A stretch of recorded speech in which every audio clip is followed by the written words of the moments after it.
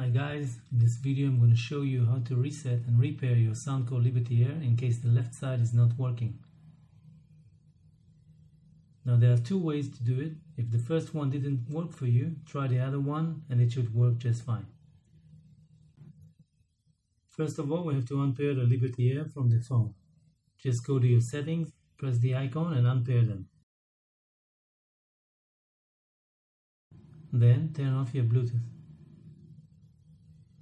Put the earphone in the case. Take out the right one and tap the touch panel 4 times in a row until you get a flashing red light. If you don't get it at the first time, try again until you succeed. Just find the right pace and place to tap the touchpad. Put the right one back and take out the left one and do the same.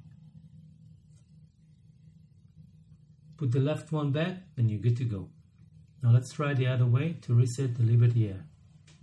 Again, first of all we have to unpair the Liberty Air from the phone. Just go to your settings, press the icon and unpair them.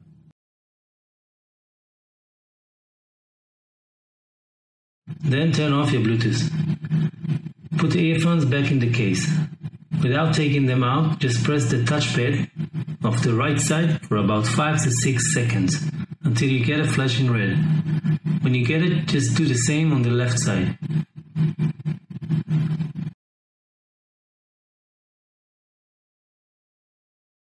That's it, you should be good to go. Thank you guys for watching this video. If you like it, if you find it helpful, just give us a like. Bye.